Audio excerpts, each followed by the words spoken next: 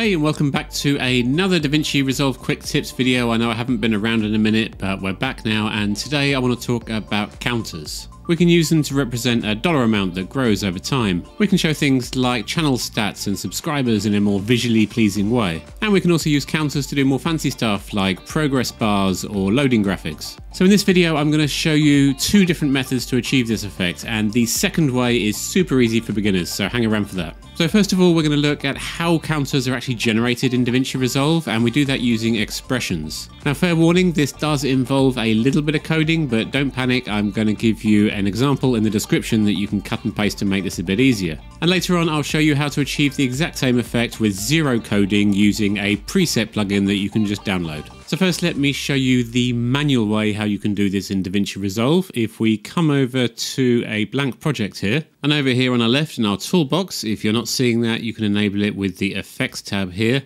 We want to come down here and click on Titles. Under Titles, we want to drag a Text Plus generator into our timeline. Now let's have a look here over on the Inspector tab. Again, if you can't see that, then you can just enable it here with Inspector. And normally with a Text Plus box, we would come in here and we would enter the customized text that we want displayed. In this case, we're going to delete the contents of text and leave that blank. Instead, we're going to right click within the text box here, and that brings up a menu, and we're going to select the bottom option here, Expression. And we'll see this gives us a new input box here. Now for now, we're just going to delete the contents of that. So we can use this text box to enter in an expression, which is basically macro code that DaVinci Resolve will execute. Now we're not going to turn this into a tutorial of how to code DaVinci Resolve expressions. That's a pretty advanced topic and definitely a whole other video.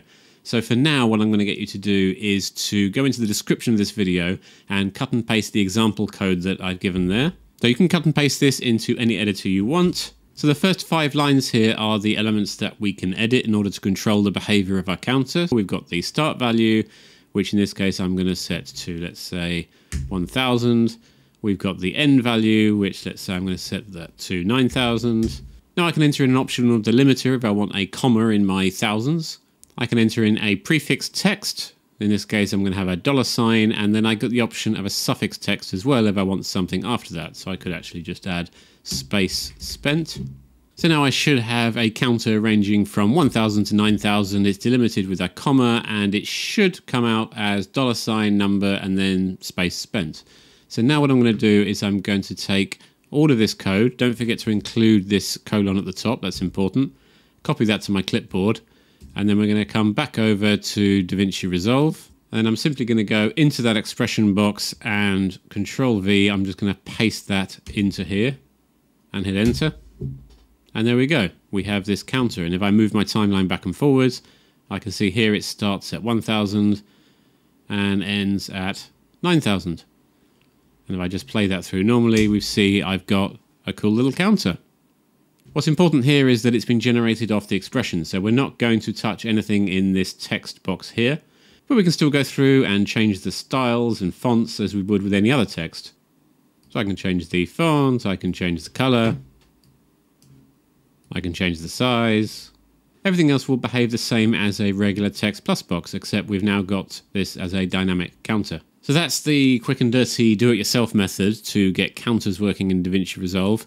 If you're planning on doing this more than once, this is a little bit cumbersome. It's not very repeatable. We don't really want to have to cut and paste code in between our notepad and our editor in order to get these things working. If you want to change values, then you've got to come in here into the Inspector tab. You've either got to recopy this back to your textbook or try and edit it in line here. It's a bit of a hassle. So I've been working on a couple of projects that use counters, and I found it to be really cumbersome to keep having to edit all this code and cut and paste it into an expression box. So I wanted a way to easily just drag and drop from my effects library something into my timeline that I can just adjust the parameters and it works. And that's what I've done. And I'm also going to share that with you. There's a link in the description for a completely free download of what I'm about to show you. So now I'm going to show you the super easy way to do number counters in DaVinci Resolve without any coding. So if you hit that link that I mentioned before and download the free number counter preset, you'll need to install that into DaVinci Resolve. If you're using a Mac, then that's going to be under Library, Application Support, Blackmagic Design, DaVinci Resolve, Fusion, Templates, Edit, Titles, and just drop that settings file in there. You'll need to unzip it first and then restart DaVinci Resolve. If you're using DaVinci Resolve on a PC under Windows, then future Craig is going to put that on the screen during editing because I haven't used Windows in decades. So now we're going to do counters the super fun and easy way. If you've downloaded that preset and installed it, we can come back over to a blank project here. And in the toolbox, the same as we did before in titles, you can either scroll for it or just you can search here and just search for number counter.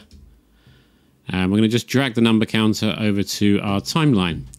And you can see here that it's already working straight out of the box. Now, if we go over to the Inspector tab here, we can see that this has all of the usual controls that we would expect in a text plus box. Now, we've got this expression pre-populated here. We've got all the code, but we're not going to touch that this time.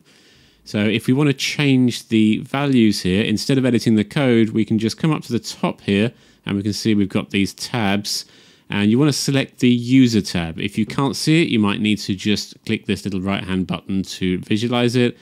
And if we click on user, we can see we've got all of the parameters that we can configure for a counter. So we've got the start value, the end value, and our prefix, suffix, and delimiter. So I can change this to, let's say, start at 5,000 and go up to 8,000.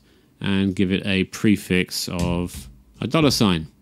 And we've got the optional delimiter here. If we take away the delimiter, you might need to just rejig your timeline for it to take effect. So that's without the delimiter. We can give it a comma delimiter there.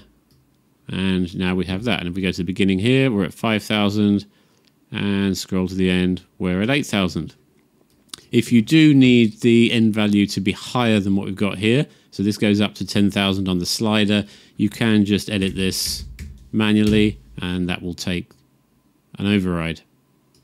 So for now, I'm just leave that at 9,000. So we can also come down here and add a suffix. Again, if you want some separation between the number and the suffix, just add a space there and maybe a word, say spent. Again, that doesn't take effect straight away. Sometimes you just need to move the timeline here, move the timeline head in order for that to take effect. And we can see we've now got a cool counter. Just like we did before, we can come over here to text and we can change all of the formatting options here. We can make it bigger. We can change the font. So there you have it. If you want to do counters but don't want to worry about cut and pasting code and editing all that, then download this preset, install it, and then you can just head over to this user tab here and manage everything from the user interface. So there you have it. That's actually my first DaVinci Resolve preset that I've released, so hopefully one of many. I hope that's really helpful for you, and if you get any issues with it or any questions about it, then please leave a comment below. I'm Craig, and if you want to see more videos like this, then please subscribe to the channel, and I'll see you next time.